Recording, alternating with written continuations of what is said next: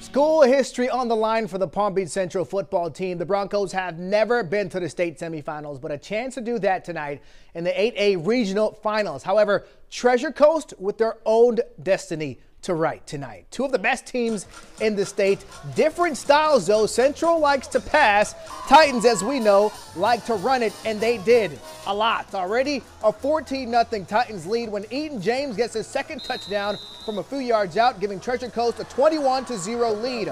The Palm Beach Central offense just could not get anything going tonight. Ahmad Haston picked off by Justin Carcel, a sign of bad things to come. Every time Treasure Coast got the ball, that run game was just unstoppable. James getting his third touchdown on the night on another short run.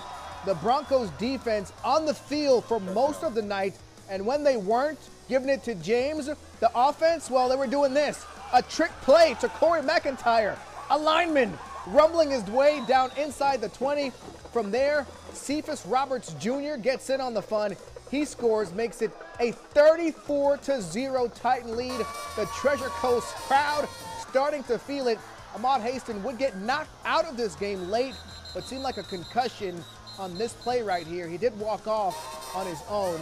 Injury to insult for Palm Beach Central. Treasure Coast moving on to the state semifinals with a shutout over undefeated Palm Beach Central, 34-0. Hats off to our defense, to be able to come in here and when our offense was trying to get things figured out, to hold it down for them to get their stuff together, man. Our defense played great. Man, I'm proud of our staff all the way around. Sometimes the staffs don't get talked about as much as they should because of the kids. But we got to find a way to get better and get ready for whoever we got next week.